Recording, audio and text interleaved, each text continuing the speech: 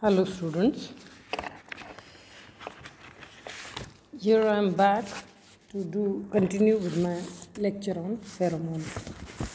As you know, I have done 2 lectures of pheromones, and let me introduce me first. I am Indu Yadav from Samrat Prithviraj Chauhan Government College Ajmer, and I am doing paper 18, that is animal behavior, and the topic I am going to take is from unit 2, and it's point 3 in unit 2, and the topic is animal communication through chemicals, and these chemicals are obviously pheromones. Now I will do the third lecture, in which I will start with the 4th point, which I had told you in the introduction that my lecture will consist of these points.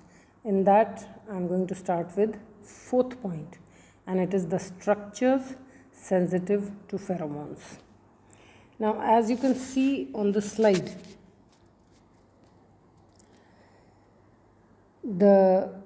you are able to see the diagram. Actually it is a diagram from the last lecture, and because I have clicked photographs from my notes, so it has come extended into this slide. In this diagram I had done the glands which are present in the body of the ant. So don't get confused with this diagram, and let's continue with the structures sensitive to pheromones. At the end of the 18th century, the great Swiss entomologist Auguste Forel found various organs on an ant's antennae which seemed by their structures to be particularly well adapted for reacting to chemicals. In some animals, like insects, these structures are flat. Some have cup-shaped structures, some are short, stubby hair-like, and all these structures are supplied with nerves. The pheromones are sensed by these structures, and the messages are sent to central nervous system. The male silk moth also receives the stimulus of pheromones by antenna. There are found 2 specialized sensory structures on the surface of its antenna. Now these 2 structures, again this is the problem of clicking photographs from the notes. In the notes the diagram is given in the end of the topic, and let me show it to you. Here is the diagram, and you can see this is the structure. It's a enlarged structure of the antennae.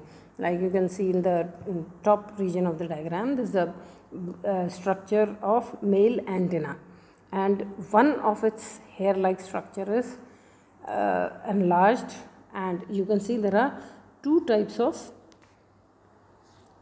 sensory organs: sensily coeloconical, pit-like and short structures, and rod-like sensily, which are known as basiconical. So basically there are 2 types of sensory structures: coeloconical and basiconical. In the diagram the word conical is not coming. I have written pit-like because conical means pit-like. So this was about the structures sensitive to pheromones.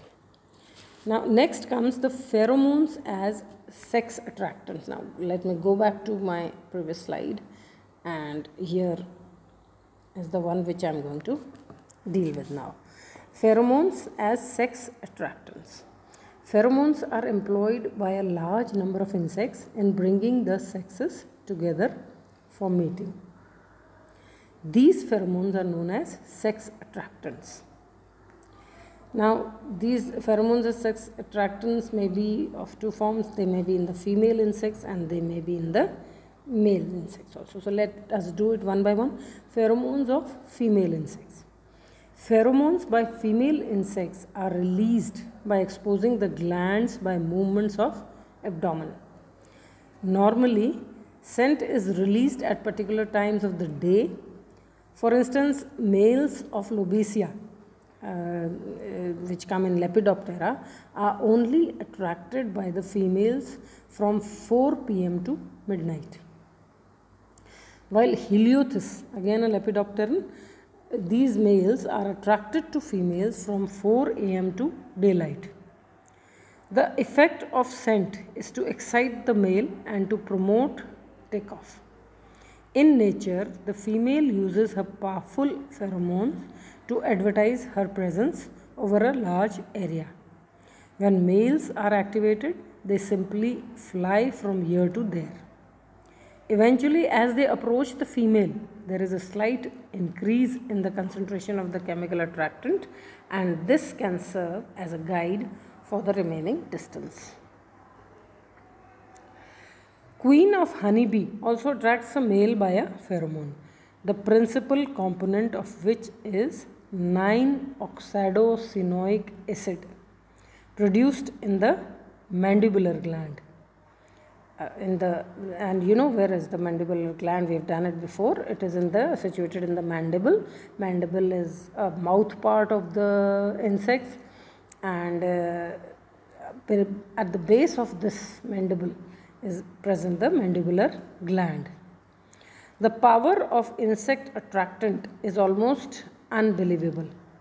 Most acute sense of smell exhibited in nature is that of the male emperor moth, Eudia pavonia.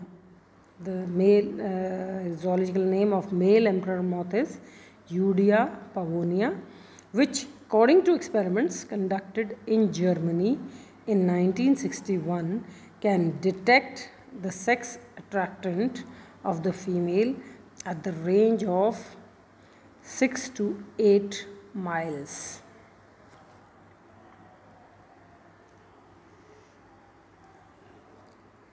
This scent has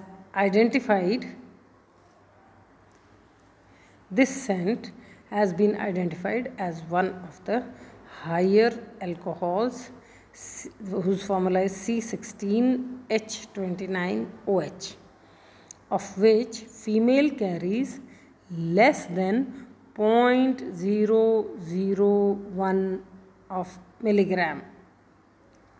So you can imagine how less the amount is, and still it is so powerful to attract the males from miles apart, and not 1, not 2, 6 to 8 miles. Next comes the pheromones of males. There are few instances of male producing sex attractants. This is true of the male beetle Harpobitecus.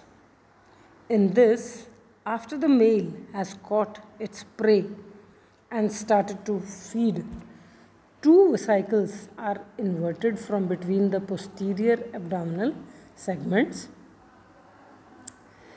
These vesicles expand and contract, and the scent is released, which attracts the females. On her arrival, the male copulates and presents her the remaining of his prey. So this was all about the pheromones as sex attractants, and today in this lecture I have covered 2 points. The 4th point, which is the structures sensitive to pheromones, and the 5th point, pheromones as sex attractants. So this is enough for now, and I will be back with my 4th lecture on pheromones. Thank you.